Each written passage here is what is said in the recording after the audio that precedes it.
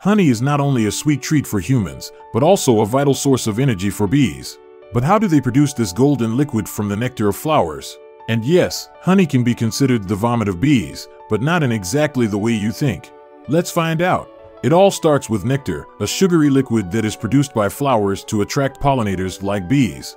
Nectar is composed of 70 to 80% water and a mixture of 3 different sugars: sucrose, glucose, and fructose.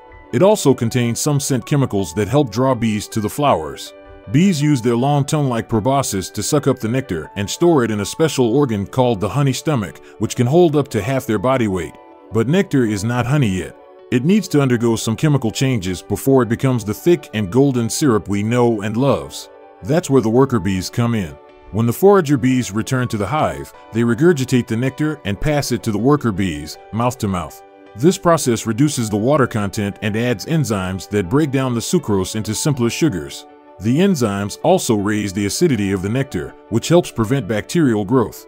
The worker bees then deposit the nectar into the hexagonal wax cells of the honeycomb.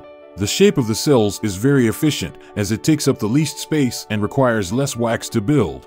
The bees then fan their wings to create air currents that evaporate more water from the nectar. When the water content drops to 18% or less, the nectar becomes honey. The bees then seal the cells with a thin layer of wax to preserve the honey for later use.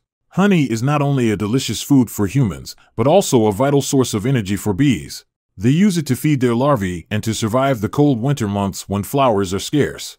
It takes 12 bees their entire life to make a teaspoon of honey, so we should appreciate their incredible effort and respect their role in nature. Thanks for watching. We hope you enjoyed this video. If you did, please give us a thumbs up and subscribe to our channel for more interesting videos.